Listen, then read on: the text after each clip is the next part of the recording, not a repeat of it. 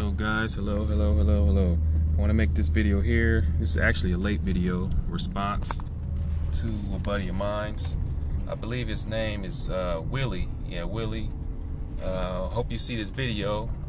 I was supposed to make it like a month ago. I'm just now getting to it, but you basically asked me a question about the what was it? I think accents. You said something about accents. I think you said your wife is from where's she from? She was from dang, I can't remember. You said your wife is from oh man, I can't remember what you said. I know it was like Fujian. Yeah, that's what it was. You said your wife is from Fujian, and you said you had some problems with some other accents. I think you said that like other Chinese people they spoke differently, and you had asked your wife about it, and she wasn't sure or something like that, and you wanted to know what I do in situations like that since my wife is from Taiwan. Well, I'm gonna tell you this: what you need to do is meet friends, have friends from all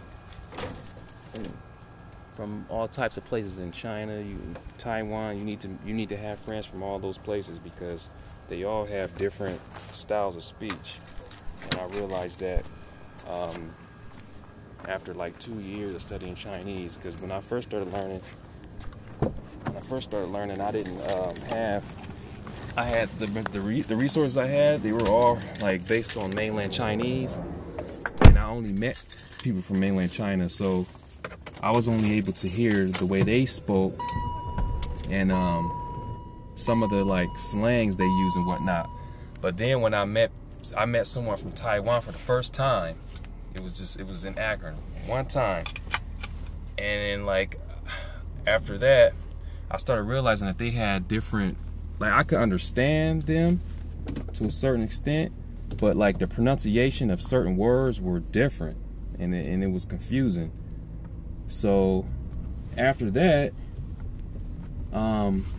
you know, then I had moved to Columbus, and that's when I had met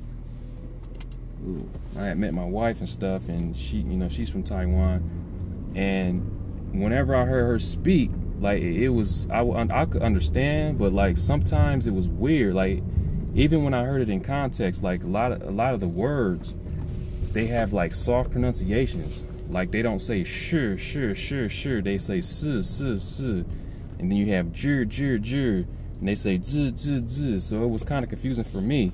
I wasn't used to it because, like I said, I didn't have any friends from Taiwan, you know, at the time I started learning Chinese. So I had to get used to that, and then I had met my wife's family. And I talked to her mom often, and when she speaks Chinese, like she has like a Taiwanese accent. They don't have an F sound in Taiwanese. So when she speaks Mandarin, like she doesn't pronounce the F. Like for example, every time she say like "chi fan," she say "chi fan." She would say "chi wan." She doesn't say the "chi fan." She just say "chi wan" because they don't have the F there. So that was a bit confusing for me. So yeah, my only suggestion is to have friends from Taiwan, from mainland China, from all those places, because they speak differently. And then like I had this other time when I would speak Chinese with my wife, and I would say certain words. I would use certain words, and then she was like, "What?" She wouldn't understand. I was like, "I know I'm saying this right." Certain words she didn't understand. Why? Because they use them in mainland China, and she would just say, "Oh, we don't use that. They use that in mainland China." So that was a big blow to me. I was like, "Wow," you know.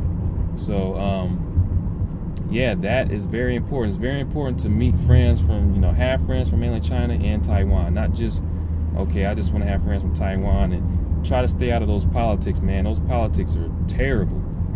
I stay away from those politics. You got a lot of that stuff going on, and you got some people, like a lot of people, man, in China don't like Taiwanese people, and it's vice versa. I stay away from that. You know, my wife is from Taiwan, but she's not into that stuff. We never talk about it. So, I mean, I don't like that. That's more negative stuff. So, just go ahead and meet those people. You know, get friends from Taiwan and, you know, from mainland China. You should be okay. So, yeah. Other than that, I think that's it. I don't have anything else to elaborate on about that. But yeah, just get friends from Taiwan and mainland China. You should be good to go. Talk with them very often. So, all right, that's pretty much it for this video.